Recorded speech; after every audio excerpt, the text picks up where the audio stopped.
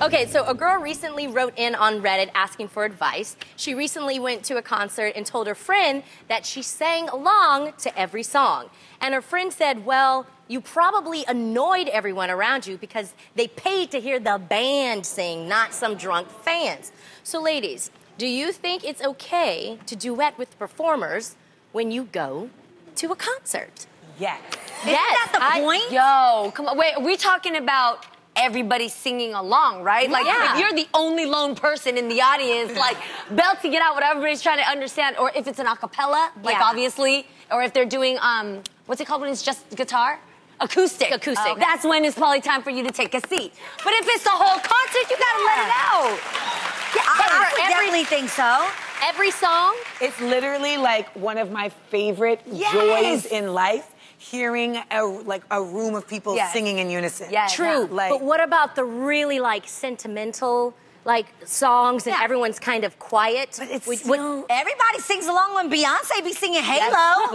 You'll be singing at the top of your lungs, and I think it's like literally a choir of people singing. So as a performer, I'm not gonna lie, there's nothing better than performing and hearing people sing with you. That's the whole point. That's why they do this their mic, and then they be like, right. You know, so that you can sing along with them. I don't pay for them to do this. I pay for them to do this. That's what I pay for. That's what I think. So, Lonnie, you think you don't sing along at all?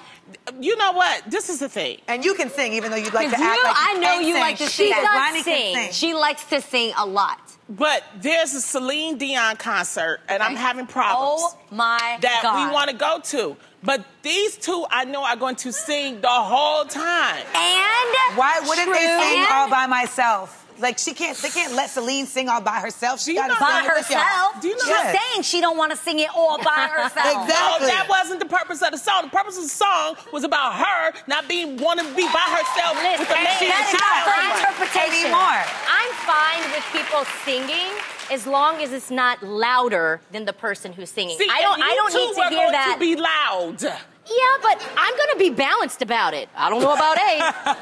But Adrian's gonna flamingo it. Yeah, see, if the two of you together, you guys are gonna be each other's harmonies, and it's gonna be a whole and we will sound amazing. Yeah, we'll know how to sing the song, too. Yes, we will harmonize. Who said y'all gonna be amazing? You think you sound amazing.